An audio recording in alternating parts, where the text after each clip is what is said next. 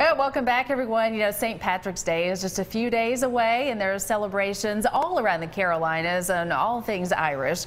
And it's hard to make a celebration complete without the help of bagpipes and drums. So with us this morning, we've got Art Davis. He's with the City of Greenville Pipes and Drums team, and he's here to kind of tell us more about where we can hear you play coming up on the weekend, and also a little bit more about bagpipes. This instrument is, it sounds so good, but I've heard that it's so difficult to play. Well, it can be difficult. Yeah. The tuning, as we've talked about, is very difficult.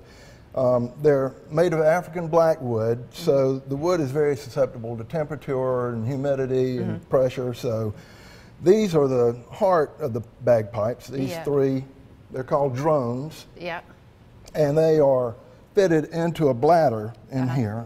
It used to be an animal bladder. So what we do is, through this blowpipe, we inflate the bag, and the pressure activates some reeds in there. They're reeds about the size of your finger. Okay. And they sound the note A. Okay. And that gives it the harmonic.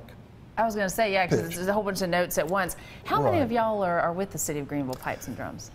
Boy, you know, it's hard to do a head count. I would guess, and it varies, 30 people, and we're volunteers. They're students. We've got high school students, and we try to encourage people to come join the band, and we give some lessons. I was going to say, y'all don't play just one time a year on St. Patrick's Day. No, we, most of us do individual things, and then the pipe band plays, and we're always trying to get ready for Highland Games that are coming up here in Greenville in the spring, and then we travel around and do those. And there are parades coming up this weekend. I was going to say, Saturday morning and Sunday. So. Yeah, it's going to be a fun time. Yes. So you're going to have all your 30 closest friends playing the pipes and drums, and y'all just choose a couple songs to play and march on down the road, huh? Well, it's hard to get everybody mustered, but you know, usually we'll have 8 to 12 pipers show up. It depends on people's schedule, and then we have a big drum corps that joins us, and they're good about showing up if we offer them free beer. Oh, okay. So well, there you go. All right. Well, as you can see, the parade starts at 11 o'clock from County Square to Noma Square. The festival is actually going to be from noon until 6. It's a St. Patrick's Day parade and Irish festival. Art, do you have any Irish in you?